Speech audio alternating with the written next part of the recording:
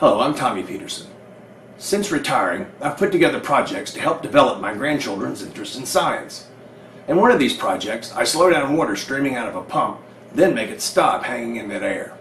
Now, I was on hold for a couple of years because I needed a bright LED strobe with an easy-to-control high-speed flash rate.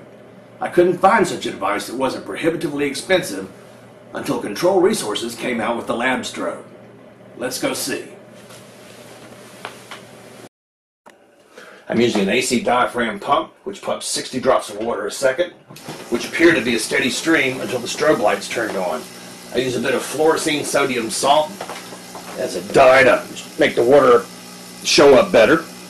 I'm going to turn the strobe light on and turn the ambient light off. And the water droplets appear to be moving pretty quickly because I have the strobe set at a rate that's much slower than 60 a second. As I turn it up, the water starts slowing down. Slower and slower.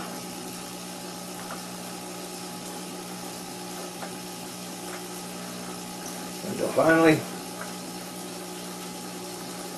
it's stopped in midair.